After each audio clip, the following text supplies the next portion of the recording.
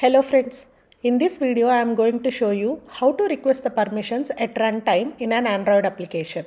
So that on allowing those permissions, user can enable some features in the app which uses the sensitive info or files from the device.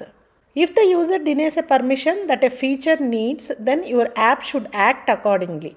This flow I am going to explain in this video clearly.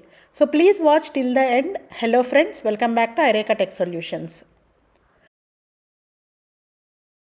As explained in the Android developer page, we need to follow this workflow for declaring and requesting runtime permissions. So the first step is declaring the permission in the app's manifest file. So go to the app, open Android manifest file and declare the permission as per your requirements. For example, if your app is using Android speech recognizer API, then you need to declare record audio permission. Or if your app is using location services API, then you should be declaring location permissions. Here I am declaring record audio permissions to show you the workflow. Then the next step is designing the app UX and wait for the user to request a specific action. So in my app, I am going to show the flow for runtime permissions on clicking this button. So let me handle on click action for the button. So on click of the button, I want to request the runtime permissions that required for accessing the data. So create a method called request runtime permission and call it here. To request the runtime permission, first we need to check whether the user has already granted the runtime permission that the app requires. If so, the app can access the private user data through the API. If not, we should check whether the app should show the rationale to the user. Okay. Call check self permission of permission. Let's declare this permission as private variable because we are going to use this permission variable many times in this process. Okay. Manifest.permission.recordAudio. Now check whether the permission granted or not. Here I am getting an error to surround with SDK version check because these runtime permissions are introduced from Android API 23. That is Marshmallow. So to avoid this check, we can call activity compat.check self permission, which handles this versioning automatically. So if the permission is granted, means your app can access that particular API. Let's show a toast message saying permission granted. If permission not already granted, we should show a rationale message to the user. Means app should explain why it needs the user to grant a particular runtime permission, what data the app is trying to access and what benefits the app can provide to the user if they grant the permission. So check else if condition activity compat dot should show request permission rationale of this comma permission. Here we should show the rationale message to the user. Else we can request for the permission directly. So handle else case, request permissions of this comma. Here we can pass multiple permissions to the string array, but here I am passing only one permission, that is record audio, and then pass request code. This can be any integer value, but make sure you don't duplicate with your existing other activity request codes.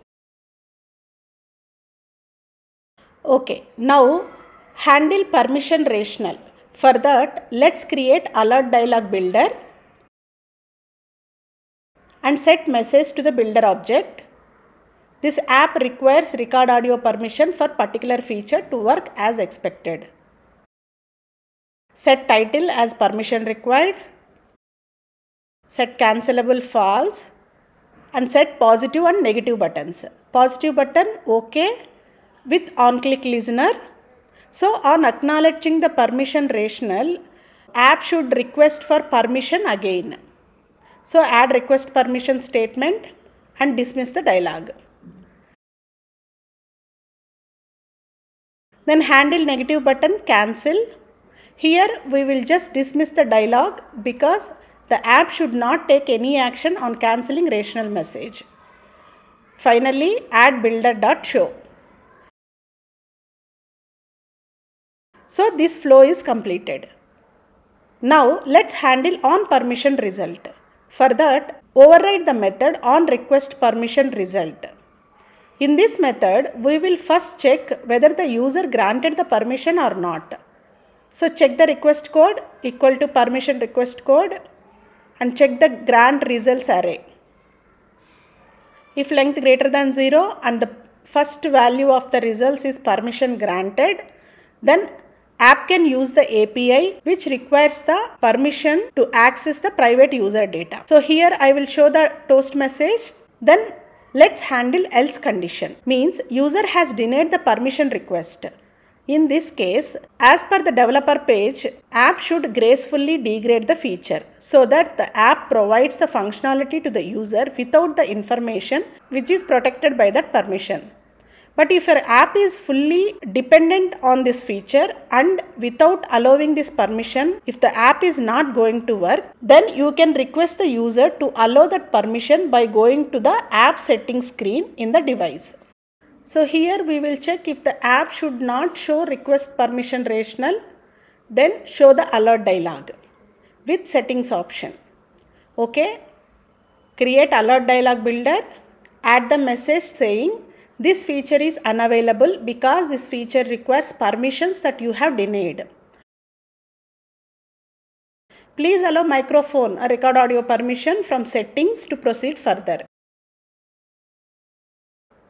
And set title permission required, set cancelable false, set negative button cancel. On clicking cancel, we will just dismiss the dialog. No action will be taken. Now add positive button settings. On clicking this, we should open device settings screen for our app. So for that, first create an intent with action application detail settings, add URI with our package name and set intent data URI. Now call start activity of intent, then dismiss this dialog on click of settings button. Finally call dialog builder.show. So if user denies the permission and should not show rationale, we handle the dialog. Else we will call the request runtime permission again. So handled all the conditions. Now let's run the project. Okay, click on the button. See, the system dialog is shown. Here user can either select while using the app or only this time options, means user allowed the permission.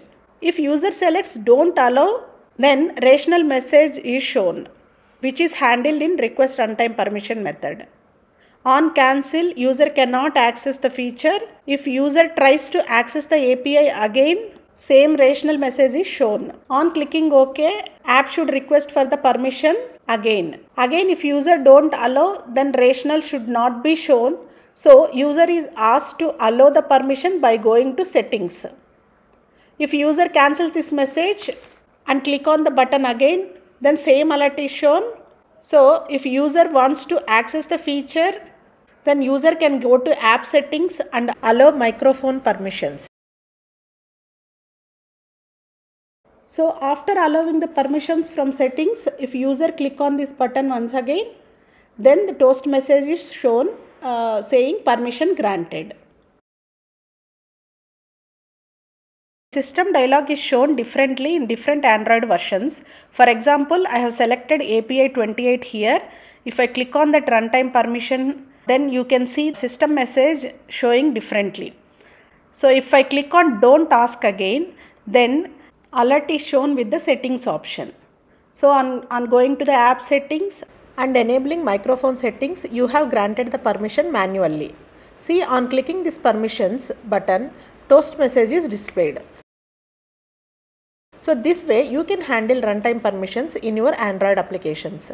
If you think this video is helpful, please like the video, comment and subscribe to iReka Tech Solutions. Thank you.